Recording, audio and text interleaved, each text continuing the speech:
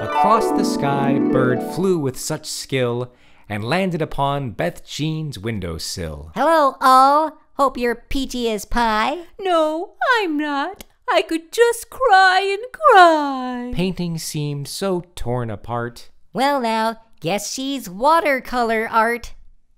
Oh, painting, don't cry or your nose will drip. I think it's too late, isn't it?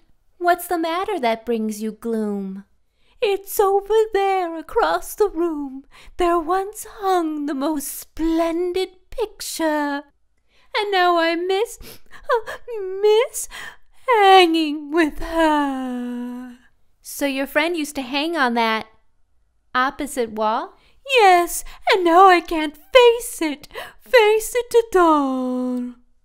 There's been no picture since I moved in. I'll paint one and you'll have a friend again. You can try, but I really don't know. She was a masterpiece like Matisse or Van Gogh. I'll get my brushes, both thick and thin, and keep my dress clean with my apron. For this being an easel, oh gee, you'd think it's set up more easily. Should I make a sketch before I commit? Well, I'm a bird, and I say, wing it. As Beth Jean swooshed pigments from blue to red, painting just moaned and groaned with dread. Every new pick brought some kind of complaint, so faster and faster Beth Jean tried to paint. We're painting. One stroke, two stroke, so stoked. It's all so good. A little line, a da-da-da-dot, a blittity-blot, swishity swoosh. Painting, oh, I love painting. So what do we got? What do we got? What do we got? What do we got? Don't try to define me, just have a good I'm like a gleeful weasel when I'm propping up my easel. I love my canvas, I give it a kiss. I get a rush painting with my paintbrush. Let's go with it, let's roll with it. Paint, paint, paint, painting.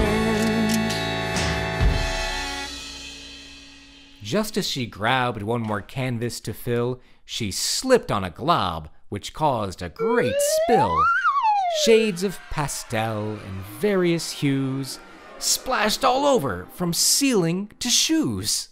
Oh, painting, my ideas have tanked. You could say I'm drawing a blank. Then Beth Jean turned to the wall that was bare. Hey, look! A tiny map is written on there. To find the art and where I packed it, climb the steps up to the attic. XO, pirate's parrot with a heart. That makes sense, because pirates like heart. So Beth Jean dashed up stair after stair, hoping to find the missing piece there.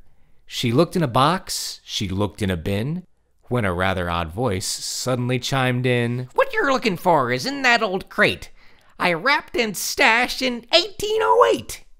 Oh my, you're the parrot that drew that map. Brack, yes I sure am, and now I need a nap.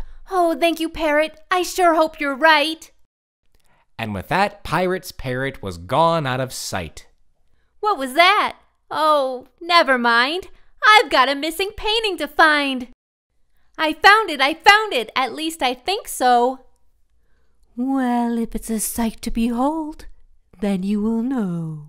Beth Jean slowly removed the cloth. The frame was revealed, along with a moth. Oh no, it's all wrong what I've got here. It has a reflection because it's a Mirror? It's a miracle.